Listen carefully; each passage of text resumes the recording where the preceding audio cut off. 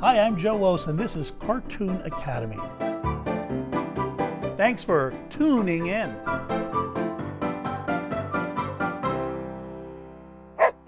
Today we're going to learn about household pets by drawing one of my very favorites, a dog.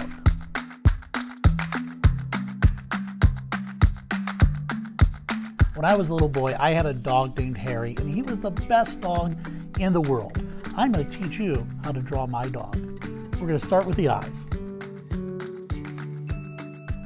We have a letter O shape.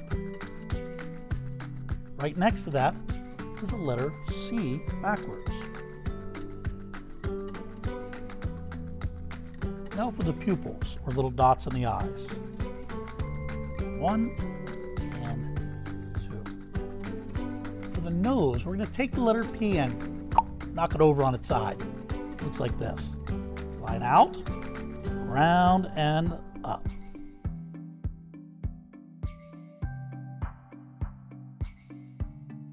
Now we're just going to fill that in.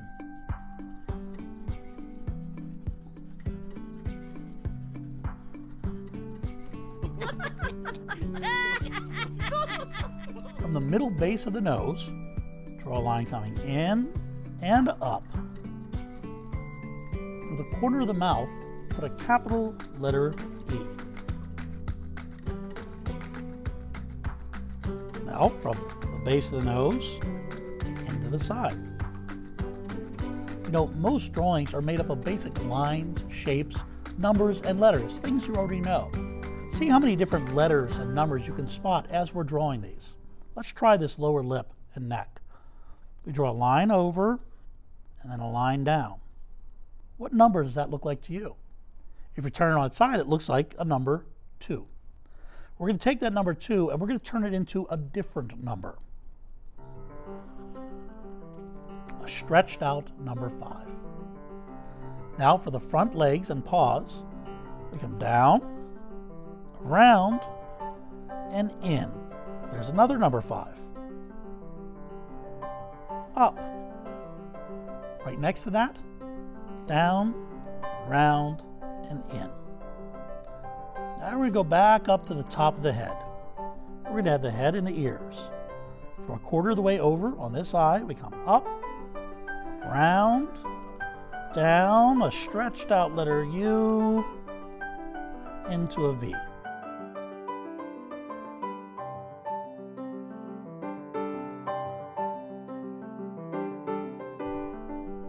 You know, whenever Harry would hear a can opener going, he knew it was dinner time.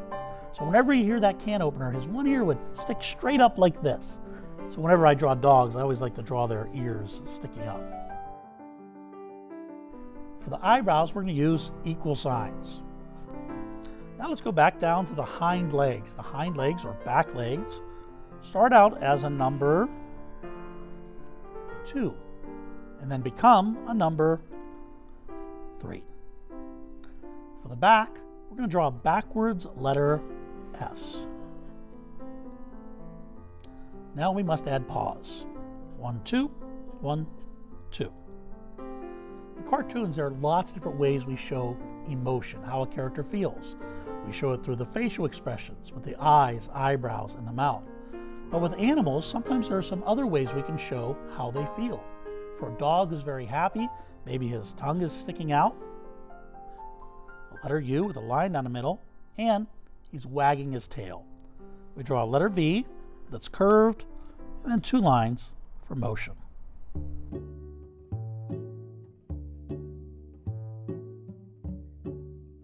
Let's add a bit more to our drawing. Let's establish a bit more about the character and the setting by adding some props.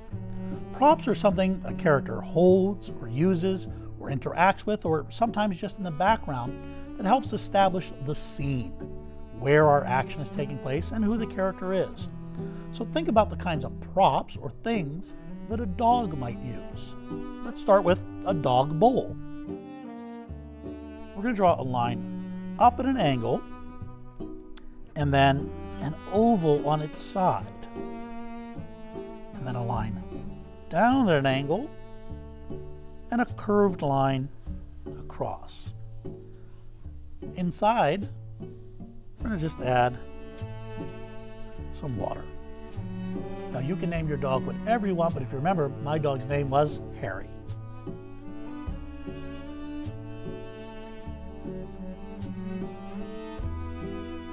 What else do you think of when you think of a dog?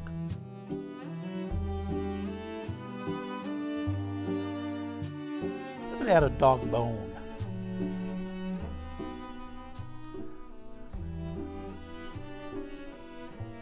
Maybe there's a rubber ball.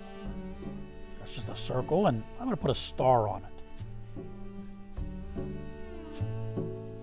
How about we give him a friend? Let's give him a teddy bear. For the teddy bear, we're going to start with the nose. Now we're going to repeat that shape again for the eyes. We just turn it vertically or up and down. For the mouth, an upside down letter T. And then eyebrows. 1, 2. For the head shape, it looks like a fuzzy pear. So we draw that texture. Just go back and forth with your pencil or pen or crayon, whatever you're drawing with. The ears are letter C.